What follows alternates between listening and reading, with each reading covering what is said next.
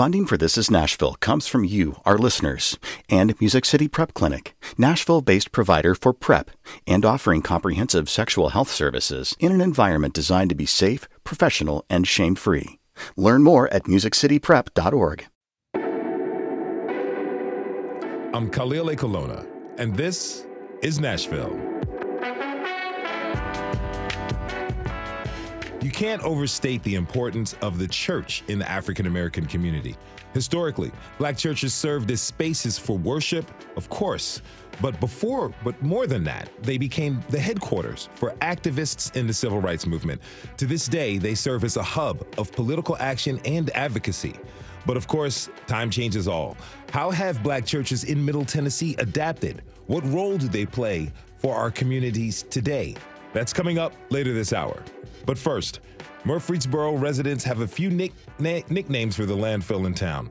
One is Mount Trashmore. I like that one. Another is Methane Mountain. And according to a recent News Channel 5 report, that nickname really hits the mark. Hundreds of reports dating back to 2018 show methane emissions well above acceptable levels.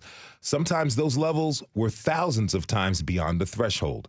Investigative reporter Levi Ismail broke the story for News Channel 5, and he joins me now. Levi, thanks for being here, and welcome back to This is Nashville. Yeah, thank you for having me. Good to see you in person this time. I know, right? Yes.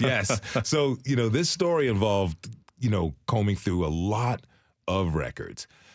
How did you know, where did you know to go looking?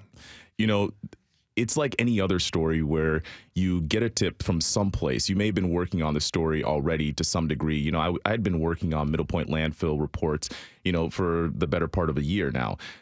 But someone said, you should probably look into the emissions reports. And I thought, okay, well, I guess that makes sense. We're talking about a very big landfill here. And so I started, trying to find these reports and, good thing is a lot of this stuff is already online and it's easily accessible if you just know where to look. Mm-hmm. And so I started combing through them, and one by one I looked and I saw, okay, well, it's supposed to be at a 500 parts per million. That's the threshold of when they start raising flags and saying, okay, you need to look closer into this. And I was reading numbers as high as 10,000, 50,000, 83,000 parts per million. So immediately that caught my attention. Mm-hmm. And then, of course, you have to figure out what you're going to do with all that. That's a lot. That's a lot of methane gas out there. Mm-hmm. So how bad is the problem? I would say that we have to remember a lot of these records are going back years. And so, Middle Point has, committed millions of dollars into trying to improve the issue so that they see fewer and fewer methane exceedance levels and such. But I would say, at the very early onset, you're looking at a lot of methane that's leaving this facility that is just escaping into the wind. And so when people ask, why is the smell not going away? Why is that smell just kind of lingering? Well, chances are they're smelling a lot of either the methane or any other gases that are coming off of the landfill. So, I would say the problem has been there for a long time. And people have noticed, it's just they haven't been able to pinpoint exactly what they're smelling or what they're experiencing. And, when we're talking about methane leaving the atmosphere, well, where is that going? That's all that stuff that's rising to the air. That's contributing a lot to, the emissions that many of us are concerned about when it comes to greenhouse gases. So we have all these leaks. What's the process for fixing the leaks? So for Middle Point, early on, and this is the other thing that caught my attention, is that we're talking about methane leaving the facility, and the first response was almost always covering up with dirt and soil and clay and hoping for the best. And so if you see that after the 10 days go by and you see that, the levels are going down, well, then if it goes below 500, they call it good. If it stays there, well, then they try to make other adjustments, whether it's fixing a well here or there, or, making some adjustments with, removing or, moving these wells to certain areas so that it can better be it can be monitored a little bit better. But, it's an interesting process. It's an intricate process that I haven't actually seen for myself because, a lot of this is happening at Middle Point beyond, our scope.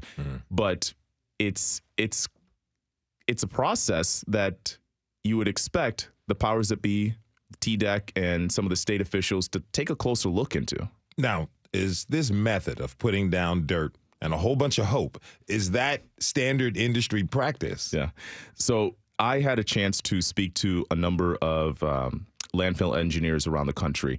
And, I reached out to them and they kind of talked amongst themselves and got back to me. I didn't realize they had so much of a community out there. But, they got back to me and they said, it is pretty standard practice to see people using soil, but they also expect you to use some sort of cover on top of the soil so that the gases don't continue to leak out, much like what we've seen over the past few years. And, I'm going through these reports and, I don't see any mention of like covering, happening. Sure, they have this cover that goes over the entire, much of the landfill. But, as far as a certain area, I don't see that happening. And so that's part of the problem that some of these engineers around the country said, okay, well, if that's not happening, someone needs to take a closer look.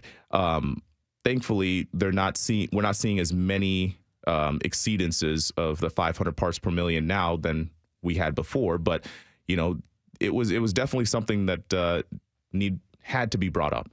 As we know, the abundance of methane gas is really not good. You talked a little bit about it. What are the hazards of having these leaks at the landfill? And this is one thing that I was hoping, some of the environmental experts could go, closer into or, dive deeper into. But, we know that methane is not the only gas that's emitting from this landfill.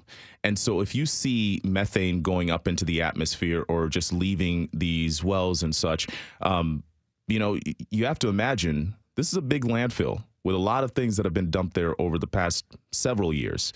There's other things that are escaping into the air other than just methane. So you might be concerned about methane, and the greenhouse gas effect. But what else is there that we haven't been able to pinpoint? Because, these records are only checking out the methane that's leaving. What else is there? And that's one of the one of the key reasons that a lot of the folks in, the Murfreesboro area, Rutherford County, they want answers so that they can actually sleep well at night knowing that this thing is right next door. I want to talk a little bit more about the people living over there. Don Wilson has lived near the landfill for 17 years, and he talked to you about what it's like. Let's listen. Especially when it gets in your house, you don't get used to that smell. Especially on times when the wind is coming this way, it's really bad. And I mean, I'm not the only one that complains about it. What did other folks in the neighborhood say to you? Oh, you will not have a problem talking to people living next to the landfill. You go, into the neighborhoods and such, and people they're glad to talk to you. Not everyone's comfortable speaking on camera, but they're happy to talk to you and just say, listen, this thing has been going on for a long time. I need you to help amplify my voice, because they're concerned. They want some sort of clarity. They don't know what's going into their homes late at night. A lot of these folks were saying, they wake up in the middle of the night to some smell. And, they're alarmed that they don't know if there's something going on at the landfill that's, out of the usual or something. But, you just have to imagine, like, being in these folks' positions. They were there. Some of them were there long before the landfill ever came around. And so they're not in a position to just up and leave their homes that they've built lives in. And here you come and you're wanting to talk to them. Well, I have to remember, I can leave. Yeah, I can go home. But these guys, they're there. They live with the smells. They live with, what it's like to be next to this landfill, knowing that one strong wind in your direction and, that's your day. So, they had about 2,000 odor complaints from the initial, opening of their odor complaint portal, the city of Murfreesboro. So you think about it, like that's quite a few people expressing just how they feel. Yeah, and this is all happening at the same time. The city of Murfreesboro is suing Middle Point. On what grounds is the city suing? So the city is suing, saying that the Middle Point more or less tainted their waterways and have tainted, the the air that they breathe. So they're saying that there are a number of EPA, Clean Air Act, Clean Water Act violations as well. And they've pointed out different areas where they believe some of the liquid that's coming from the landfill is actually going into the waterways. And so they're saying if you're doing that, if this is your responsibility and some of this stuff is going into our water, well, that's impacting not only our environment, but, we're not too far away from the drinking water wells out there. And so if you're doing all of that, well, then we're going to go to the extent of suing you to force you to stop. And then after that, you'll come up with, you have to come up with some sort of solution before you can start up again. Now, you spoke with the general manager of the Middle Point landfill and asked him if putting dirt on top of these leaks was enough of a solution. Let's listen to a little bit of what he said. Don't take my word for it that we're doing things the right way here, and certainly don't take, the city's word that we're doing things the wrong way. I think people should trust the state and federal regulatory agencies. Okay, that sounds fair enough. But let's talk about these regulatory agencies. What did the Tennessee Department of Environment and Conservation say about the leaks? Well, what they're pretty much saying is that Middle Point is following the rules that they've put in place in order for them to be licensed in the state. They're following the criteria as far as what should be done once, they find something that's above 500 parts per million. So, it's almost like you have to remember who's the one who's calling the shots here, because Middle Point, by all accounts, is doing what the state says they should be doing. And if they weren't, well, then we'd find a lot of these violations regarding air quality, which we don't. And, Middle Point is, Mike Klassen was quick to point that out and say, if you think that we should be doing more, well, that should be a question for the people who are in charge of regulating this industry in Tennessee. And it's not just TDEC, EPA is also, a part of that. And, as far as TDEC's response, I got a limited response, and it was really just, hey, if these guys are following the protocols of what we've set in place, well, then they're doing what they need to be doing. And, we're not going to add any additional violations or whatever just because it happens more often than you're comfortable with. Levi Ismail is an investigative reporter at News Channel 5. You can find a link to his story on this episode's post at thisisnashville.org. Levi, thank you so much for being with us, and thank you for your reporting. Always a pleasure. We have to take a short break. When we come back, we'll drop a pin on a black church in Hendersonville, which began many moons ago as a rock. Did you attend a black church? What does it mean to you? Tweet us at thisisnashville. We'll be right back.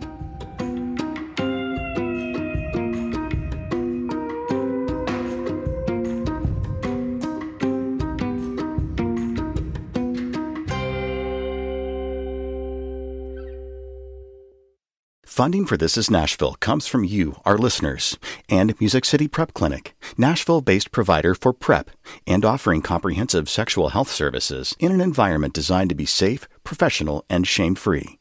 Learn more at musiccityprep.org. I'm Khalil A. Colonna, and this is Nashville. A few times a month, we're going to take you out into the city with us to show you an ordinary street corner, a vacant grocery store, an inconspicuous bush in the woods. Now, I know what you're thinking. That doesn't sound very exciting. Our goal is to peel back the layers on overlooked parts of our city and region, past and present. Today, we're dropping a pin at St. John Missionary Baptist Church in Hendersonville. The church has a long story spanning more than 100 years. Our producer, Rose Gilbert, first found out about this church while she was getting to know community members near Gallatin back in August, like Patricia Kelly Adams. Yeah. Mine's a 150-year-old church. Oh, wow. They built the church on the same rock that the slaves used to worship. They had to come down on the rock. I'm in Hendersonville, St. John, Hendersonville. Yes, it's built on a rock. It is built on a rock. That's Church Deacon Dr. Julius Brinkley. St. John Missionary Baptist Church is literally built on a rock, but he says it's also spiritual. A rock is solid, it sustains, and it represents strength. And we try to represent all of those qualities. The church is tucked away in some woods just off New Shackle Island Road and across from Drake's Creek. It's very shallow now, but of course when I was a little boy it seemed like it was to the roof, you know what I mean? Julius was baptized in Drake's Creek as a child 60 years ago, so it holds a special place in his memory. Though that memory wasn't always special. Actually, I was afraid because I was afraid of water. You know, this preacher's gonna drown me, you know. But as I got older, it was something that I could look back and appreciate, you know, and I treasure it forever. A Drake's Creek baptism is a tradition that stretches back generations. Forever.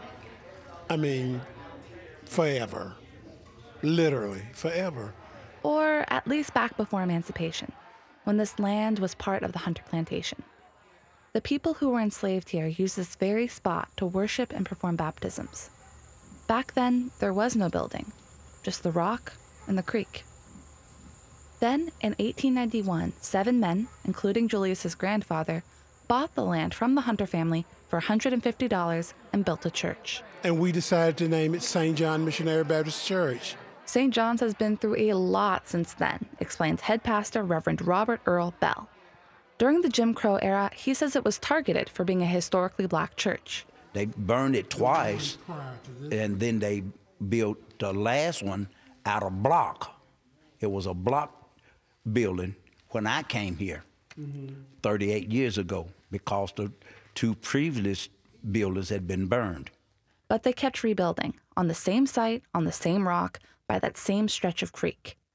The quaint white building you see today is a 21st century renovation, complete with an indoor baptistry and stained glass windows. But Reverend Bell has tried to keep some of the history intact. As he shows me around, he points to a framed document hanging on the wall. That's the actual deed for the land when they purchased it. This is the actual confirmation. That meant a lot knowing when it first started, and that's why it's important that I put the 2 different plaques out in the vestibule so people could know where they came from. Even still, that legacy isn't necessarily common knowledge among the congregation, especially its younger members. I had never known that the church had been burned down. Kyra Joy is 12. She's been coming here with her grandmother since she was born. She overheard me talking with the Reverend and tells me it made her feel surprised. It made me feel like confused and lost because I've been like so behind on church history. But Kyra Joy is doing her own part to keep this church and its legacy alive. She always plays a role in the Advent play, and she likes to sing in the youth choir. There's like church songs, old church songs that I know by word because I've been here for so long. 10 o'clock, let's get started. On a Sunday morning, I'm sitting in a pew with Patricia Kelly Adams, who I met back in Gallatin. I promised her I'd go to church with her. And say, speak, Lord, to thy servant. As the pews begin to fill in, Patricia points out relatives, church officials, and new babies. On stage, the youth choir assembles. It's hard not to feel the sense of life and hope here, even for a church that's been around so long and been through so much. After the service, Julius Brinkley tells me that sense of life is real. In fact, St. John's has seen a steady flow of new members. Well, I mean, we're constantly making progress. We're not stagnant. We're not. We're making progress through growth of the church. More members are joining as a result of the overspill of population in Nashville. And a lot of the original members, particularly the young ones, they're returning back and rejoining the church.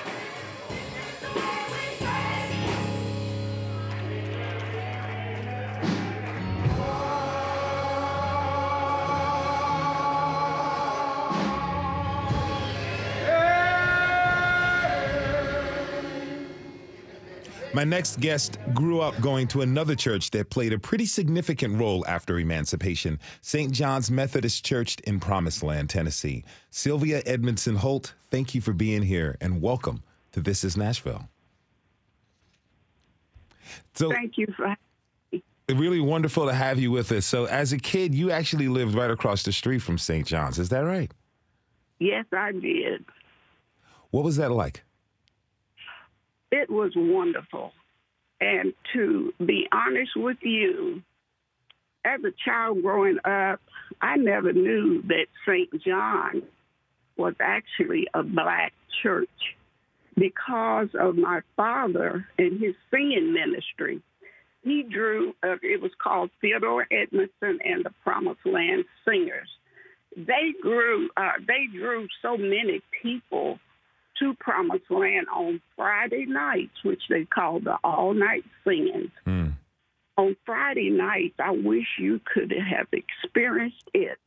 People of all races, all backgrounds, all denominations, all the way up to the Kingdom Hall. Jehovah's Witnesses were there. The Churches of Christ were there. The Baptists, any denomination in the area, they were there to listen to the taping of the radio program that my father produced. And so as a child, I saw all these many people coming to Promised Land to worship on Friday night. And then on Sundays, usually, my father and the group were performing at other places, other churches throughout Middle Tennessee and some parts of Kentucky. I was not always with them, but I knew that they went to all churches. They went to white churches. I hate to say that word because I never believed that there's such a thing as a black church or a white church, but I do understand why at that time and even now. But I never really knew until I moved out of Promised Land that there was any such thing as a black church. We were just a big melting pot for all of these people who came together to praise God. Now tell me, how important was that church in your community in Promised Land? It was the background, the backbone, I meant to say, of the whole community. It had been there since the early, I believe it was built in the early 1900s. But the community, of course, is much older than that. And the land there was donated by my great-grandfather, John and Ellen Nesbitt. They believed in education and wanted to allow the children in Promised Land to have an education. I went to that school for the first 7 years of my life. Mm-hmm. However, the church just was where everybody, you could even find the sinners there. So a little bit. Everybody went to church. On Sunday mornings, my whole family marched across that road. Even the dog Skippy went with us. And if we were unlucky on a Sunday, one of the pigs might have gotten out of the hog pen and would meet us right there at the church. And so everybody, including his hogs and his dogs, was showing up at church. At St. John Methodist Church. That is wonderful. That is wonderful. I want to bring in my next guests. Reverend Davy Tucker Jr. is pastor of Beach Creek Missionary Baptist Church in Bordeaux, and Coral Alston is senior pastor at Faith Church out east. Reverend Tucker, Pastor Alston, thank you for being with us. Welcome to the show. Thank you. So, Reverend Tucker, like Sylvia, you have ties to a church that dates back to its beginnings back to 1906. Tell me about that connection. Well, Beach Creek was started down in Brentwood on Beach Creek Road. And as the demographics began to shift, it moved to South Nashville in 1969 and in its present location since 1975. Tell me about the legacy of a church that's been around that long and what it means to the community. Well, for me, the presence of the black church is a statement of resistance. It was often in the black church was the only place black people could understand the difference in the isness in the world and the oughtness. What do you mean by that? The way things is not the way things ought to be. Mm-hmm. And so Black church was often that place where you were told you were somebody and you were able to gather some level of hope that, one, it wouldn't always be this way, but that God saw what was happening, and maybe like with the Israelites, he'll come down and see and hear and change it. So that culture, that history is part, to me, and it's part and parcel of the mystery of the Black church. Now, Pastor Alston, you co-founded your church. Yes. Why did you embark on that journey? We embarked upon that journey because we thought that that was a need, and that also that we were led to do so. We embarked upon that part of the journey because where we are now located, there has always been a church in that particular section of East Nashville.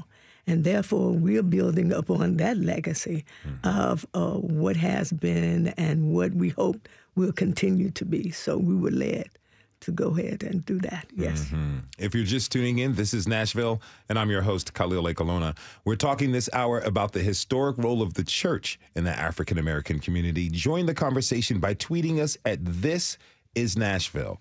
So, Reverend Tucker, you talked about this role of resistance that the church played. How do you see that role evolving in the present day America? Interestingly, since Senator Warnock just won re-election, before he was a senator, he wrote a book called The Divided Mind of the Black Church about a decade ago. And I think that's where we are. You have Black church that have Black people, but then you have Black church that has a Black theology. And those are two different things.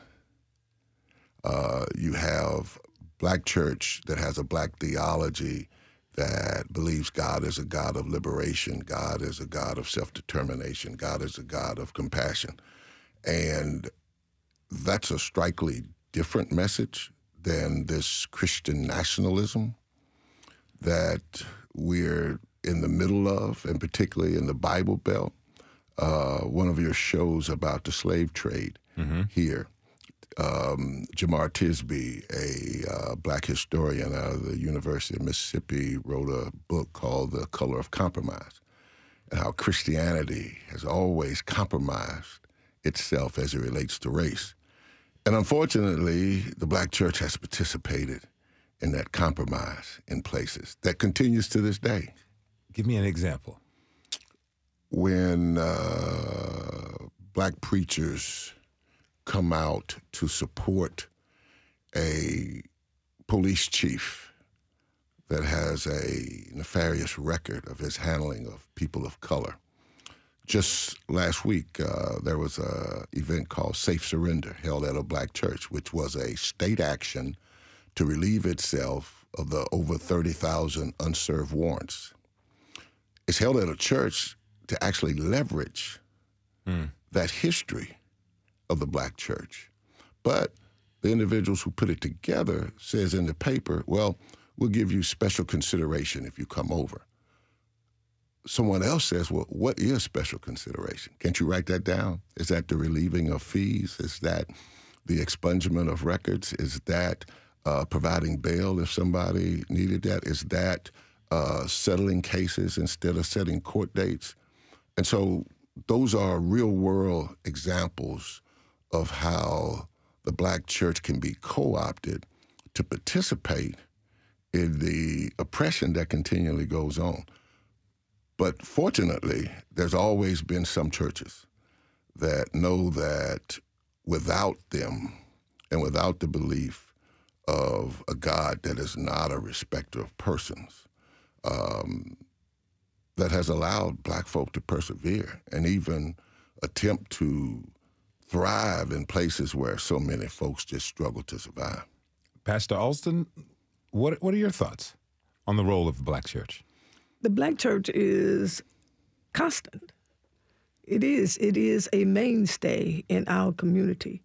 Even though because of demographics it is changing, it's still a mainstay there. It's where we can come, where we can feel a part of, where we can express who we are, where we can praise a God who we feel that has delivered us and brought us into a land of opportunity. And so what we're doing is, in the Black church, is continuing to build upon that opportunity, to continue to convey to generations that all things are possible based upon the Bible. So we continually see this, and as we say, even though the demographics has changed, we are now on a path of how we can be inclusive to all persons included in that demographic, so that we can continue to grow. So it is a mainstay. It is necessary, and it is a witness to the viability of the communities where they still exist. You know, it's good to recognize that racism and segregation can exist, that they do exist in religious communities. To me, it seems antithetical to the doctrine of Christianity. But, you know, our guest, you know, Miss Sylvia Edmondson Holt, she mentioned it at the top of the segment, that she feels like she never got the idea of having a Black church. She never got the idea of having necessarily what's called the white church. But she understands why they exist because of the situation of race, ethnicity, and these relations within our country. You just talked about changing demographics, and we're looking into the future as we're working to address these problems. How can the people who go to what is known as Black churches, how can they really truly affect these changes so that we begin to look at our spirituality and our faith as something that's general, more so than these specific groups? Pastor Olson? I think we have to have a dialogue.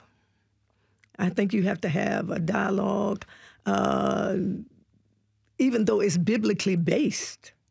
You have to have a dialogue, again, that is inclusive, because with the change, you have different segments. With the change, you have different beliefs. With the change, you have different concepts. So I think that at some point you have to have dialogue. You have to do sort of like Jesus. You have to walk among the people. You have to walk among the area and see what is needed and how we can bring the need together to be fulfilled with whoever is going to be affected in that area. So I think dialogue has to be one thing, and each person has to respect who we are and how we were brought up, how we view different things, as Pastor Tucker was talking about, theology, basis, church-isms. And within that dialogue, again, you have to have that respect and see how we can reason together, because that is a biblical principle. Come, let us reason together and see how we can better improve this environment, how we can better improve each other, how we can work together for the upbuilding rather than the tearing down. Reverend Tucker, how can we do this? Well, you know, King said it that 11 o'clock is the most segregated hour in America. It still is. The dominant culture wants everything to assimilate. We have members that aren't Black, but we're still a Black church. You have to acknowledge some things, and those are the things that we don't like to acknowledge. White church is white church. And instead of it typically changing for others who come, it remains the same. So it's a person's choice. They have to acknowledge and they have to embrace a worldview that says that all things aren't fair and that God is fair. So if that person chooses to come to a Black church, that Black church ought not have to change so other folks come, because that Black church is what brought my foremothers and fathers over. And I believe it still has something to say about today. So to alter it so it's less black, I find it not only offensive, but reprehensible, and it would be egregious to the legacy of black church. If you think about why they burnt down churches, often churches that didn't have electricity, didn't have running water, it was because individuals who were catching hell every day could go into this raggedy building on Sunday and come back out with some hope. Folk didn't understand it, but something was said, something was felt in that place that gave folk hope. And so let me burn that building down. But it's deeper than that, and we carry that with us. Reverend Davy Tucker Jr. is pastor of Beach Creek Missionary Baptist Church. He was joined by Pastor Coral Alston from Faith Church and Sylvia Edmondson Holt, descendant of the founders of Promised Land, Tennessee. I want to thank you all for being with us today. Really appreciate talking with you. Thank you for having us. We have to take a short break. When we come back, we'll look at the future of our local black churches. How are these institutions adapting to the changing times? Join the conversation and tweet us at This Is Nashville. We'll be right back.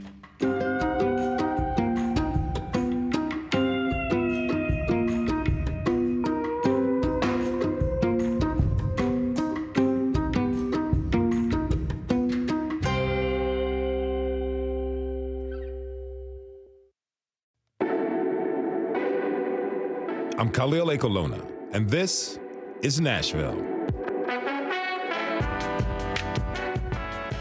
We've been talking about the history of black churches in Middle Tennessee and how they've been integral to the African American community. Now let's look at the future. I'd like to welcome my next guest.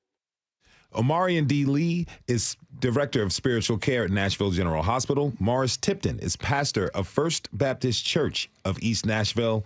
And Kiela Hampton is member of Born Again Church. I want to thank you all for being here. Welcome to This Is Nashville. Thank you for having me. Really a pleasure to have you all with us. Now, Pastor Tipton, your church, First Baptist Church of East Nashville, is 156 years old. A lot has changed in 156 years, I have to say that. But, tell me, how has First Baptist adapted over the years? First Baptist has tried to remain true to its vision of being a beacon of hope and light, being an institution, a religious institution that is primarily concerned with sharing the good news of Jesus the Christ. That's our focus.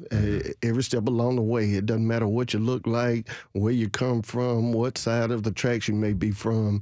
If ministry is needed in your life, we try to be a ministry that provides hope and real-time, real-life experiences to bring you up from where you've been to the places that we believe God would have you to be. Now, from what I understand, we all understand, we've done plenty of shows about the development and gentrification that's happening all across Nashville. There's pressure upon you all and the congregation to sell the building where you all meet and worship. How are you adapting and dealing with that pressure? Leaning and dependent on the Lord. We continue to believe God has intentionally placed us at that spot, at that location, and continues to make provision for us to stay there. We continue to do life-changing ministry in that community and even in other points around the city. We do school drives where we provide, school supplies and all that kind of thing, medical checkups and all of that for persons in that community. We reach out intentionally to persons within that community, both white and black, not only inviting them to church, but to just share the good news of Jesus the Christ through fellowship, through love, through food, and engage the community in that kind of way. I wonder how gentrification affects black churches in particular. What have you experienced? Well, the thing that has been somewhat disappointing, There was a period about 5 or 6 years ago where a nonprofit after-school program was looking to come and potentially use some space within our church. And the director of that program was a white young lady. And so we were sharing, and my vision is to have a multi-race church. I believe heaven's gonna represent everybody and not just a particular demographic. And so I was sharing with her that vision, and she said one of the things that will hinder you is white people don't like going and being the away team. I said, what do you mean by that? When we come into a church, we being white, we don't want to look up in the pulpit and in the choir and not see anybody that looks like us. I was very disappointed to hear that, but I found that to be somewhat true. Mm-hmm. Yeah, and so with the gentrification, where I grew up in a time where you walked to church, you lived near the church you attended, and you could literally walk to church. And so there are thousands of unchurched, unsaved persons within our community, black and white. And we reach out to everyone. We literally walk the neighborhood with flyers, with tracts, inviting them to the various events we have. You'll have some of the African-American community that will come and participate. You don't have a lot of the white that come, and even on a given Sunday morning, as we are coming in church, pulling in our parking lot, you'll see some 20-something-year-olds that live next door to the church in the Stacks apartments, which are like $1,500 for a studio. Mm-hmm. They're walking their dogs, they're jogging, they're waving, but they never come in. Now, Omaràn, when you look at how Nashville is changing so rapidly, what role do you see the Black church playing?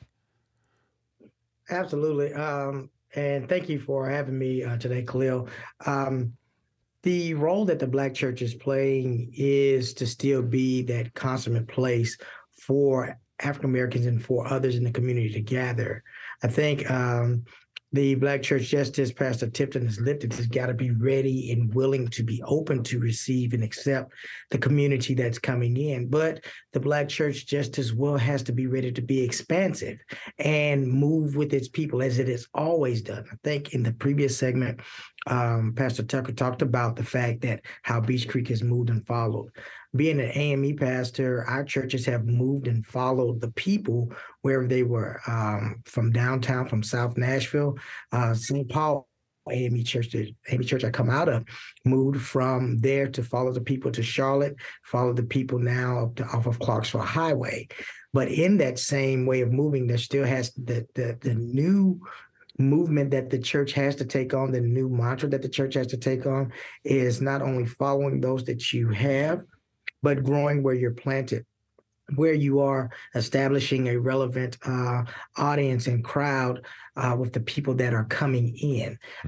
That's exactly what, I think that's what the mission of Christianity is that you become all things to all people that's there. So we support the people that are local around the church. The area may change because of people moving out and other groups moving in, but you still have to be there to minister to what is coming into the community. And that means creating some diverse ways of ministry. Now, I wonder about young people. Kiela, how important is it to you to be a young person, yet such an active member of your church? Well, it's extremely important, first of all, because the Black church, in my experience, has been that constant. And it's been a safe space to be who I am in Christ and, have those like-minded people who look like me, who think like me, who worship the same God that I do, but also affirming, who I am as a person, even outside of the church. So it's very important to have that space as a young person, because these are going to be the most formative years of your life. And you want them to, ideally be spent in the church. Now, do you have any friends who aren't active in church? Oh, yeah, definitely. And I'm pretty sure, just about everybody does. But yeah, I for sure have friends that are not active members of any church. So, yeah. Well, what do they say to you about why they choose not to be involved? Well, it varies across the board, honestly. But there's this term called, if you will, church hurt. So some people may deal with that. Some may, they probably don't even know God and have a relationship with Him at all. Others, it's just not their preference. It's not their cup of tea. And that's not necessarily my place to try to be like, hey, you need to do this. You got to do this. It baby steps. And that's just, how they get to the truth is one day at a time. Now, yeah, you used the term church hurt. Are you referring to people having traumatic experiences coming up in the church because of who they are and how they identify today?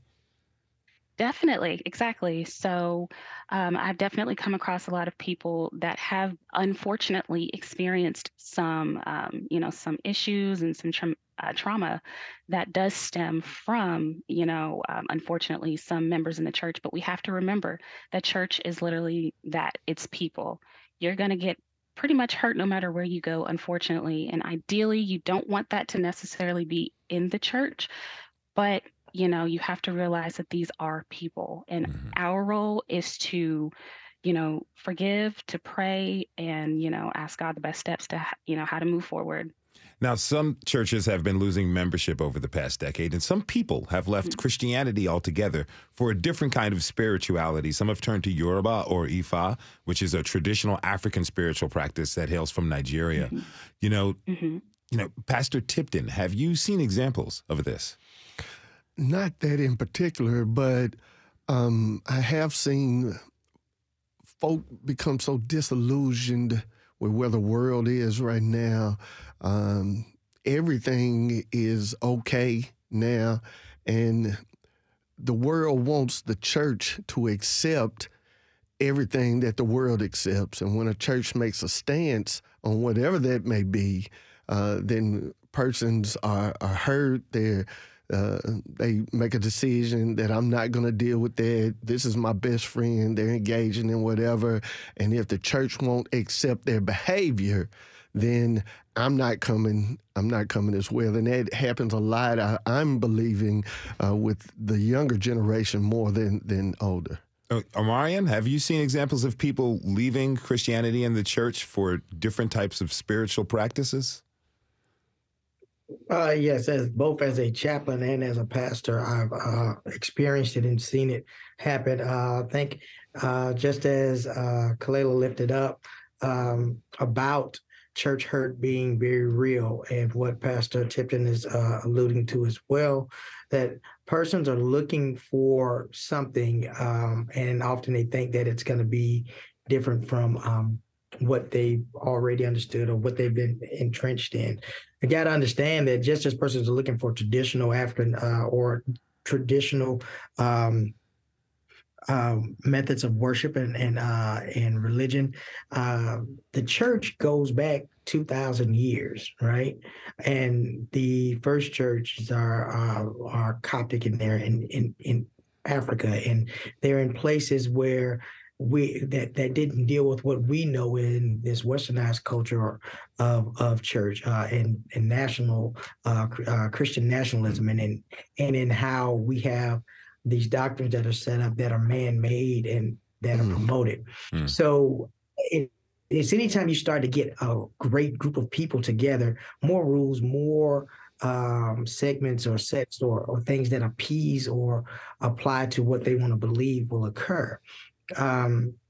Persons leaving. I have a minute left. I want to try to sneak everybody in on this last question. What can the Black church do to broaden its reach and connect with people? Kiela, we'll start with you first, real quick.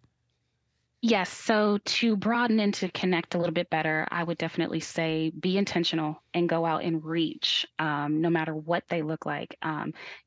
Absolutely starting with, our Black brothers and sisters, start with them and then expand and reach them. Be intentional about it. Pastor Tipton? Share the love of Christ. Be what Christ has called us to be, and be consistent with that.